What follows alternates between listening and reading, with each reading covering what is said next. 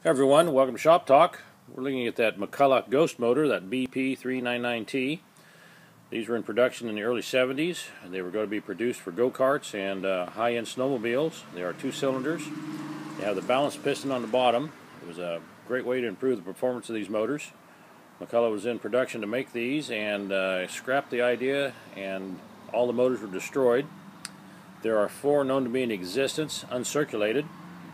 This is one of them. This is the first time it's ever been out in the sunlight for a video, and we'll take a look at some of the features it has.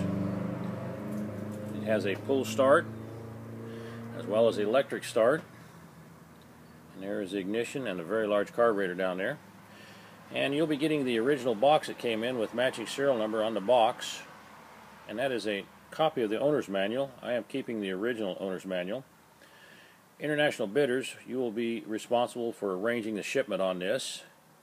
U.S. bidders, it will be UPS shipping. It will be shipped by a professional packer to ensure that it is boxed properly for shipment. If you're looking for one of the rarest pieces of McCulloch history, here's a nice example of it.